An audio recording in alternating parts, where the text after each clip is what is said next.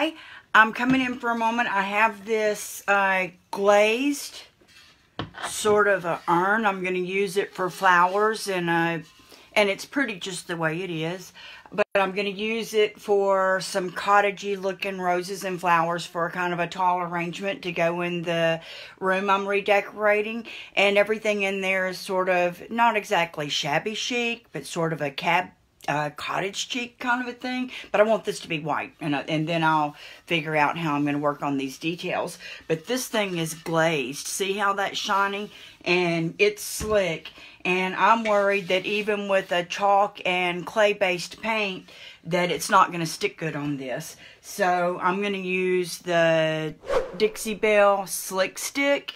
And what this stuff does, it took me a minute to catch on to the name, but what this stuff does is create a sticky surface, or not a sticky surface, but create a surface on slick surfaces that sort of like a primer, but a good primer that allows you to paint on stuff like this glazed, or things like laminate countertops and things like that, where you can't scratch it off later. You're not going to do all that work to make it pretty and then have it bite you in the rear end later on.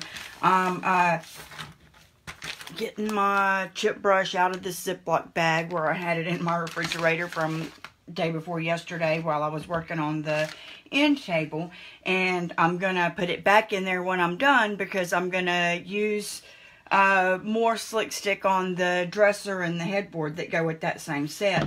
But I wanted to just slap a good coat of this on here this morning before I go to work, to where when I get home tonight I can do the fun part. And I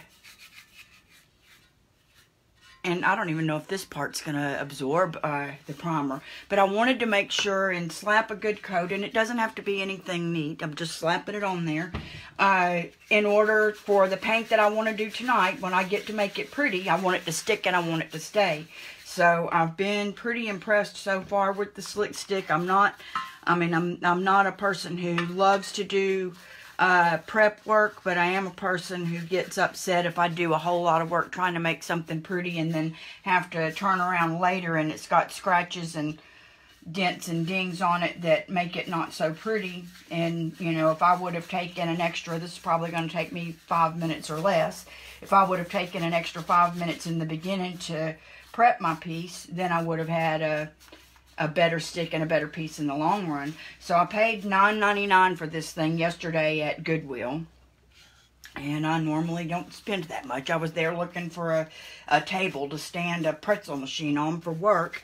Couldn't find one at my local flea market right down the block from me. So I'm like, well, at lunchtime I'll run over to Goodwill. They just moved into a new building. I hadn't been there in a while. And they didn't have a table that I needed, but it was nice and clean in there. And I did find this, and it had another one that was really cute, kind of a flat one that matched it, but it had one of the handles broken off. And I'm like, not going to do something where then I'm trying to figure out how to make a new handle and everything else. All I need is one. I wanted something to put some tall, pretty, cottagey looking flowers in. And I want it, and while I think this is beautiful, this color, it's not going to match the room that I'm working on. And I'm trying to, you know, redo a whole entire bedroom for, you know, probably under $200 by the time I, you know, buy. I'm waiting. I believe a sale starts any day at Sherwin-Williams for the wall paint.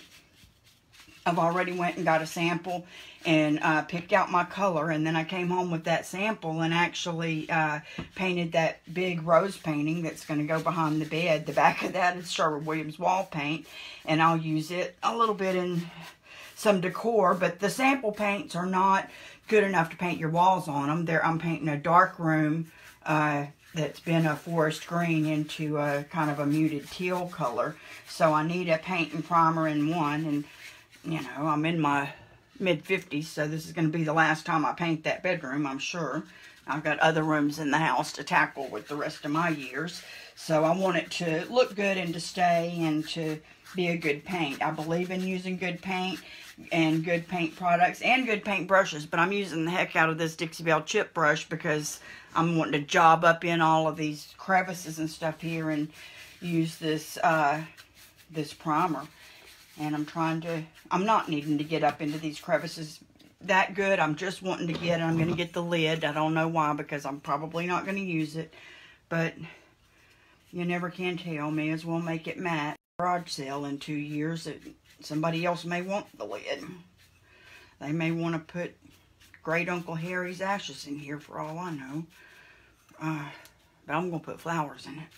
But anyway, it has that ceramic glazed finish, and it has the old world feel because some areas they didn't do, but there's no way I'm going to be able to paint over that slick finish and have it stay, even with chalk paint, even with clay paint, and all the ones that I use where you're not supposed to have to prep. Sometimes you need to use your good common sense and think, that's awfully slick, and you know, this stuff is good for most everything, but I might better save myself some frustration later on and do a little prep. So that's what I'm doing this morning.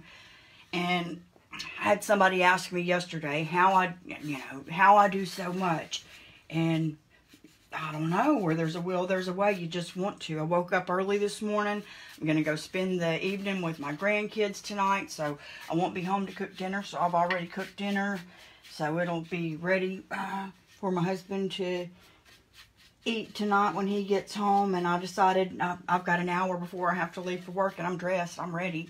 So I decided, man, I should go ahead and throw a coat of that slick stick on that vase so that I could paint it tonight if I'm in the mood, which I probably will be, unless the grandkids wear me out.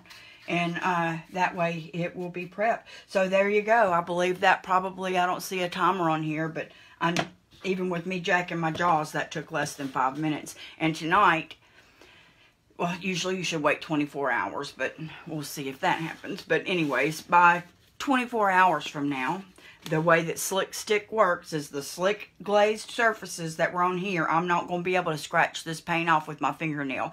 That's how I'm going to know whether it needs another coat and whether the Slick Stick worked, and whether I should go on into, you know, probably spending another 5 or 10 minutes slapping a coat of chalk paint on it. And then I'm going to want to glaze, and I'm going to want to wax, and I'm going to want to make it look cute, and all those cute crevices and details that are on here.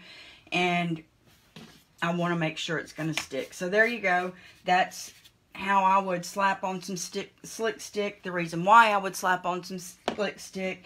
And we shall see. Because if I can scratch this later on, I'm going to come on here and tell you about that too. But I don't believe I will be able to. So I will talk to you soon. Thanks. Bye.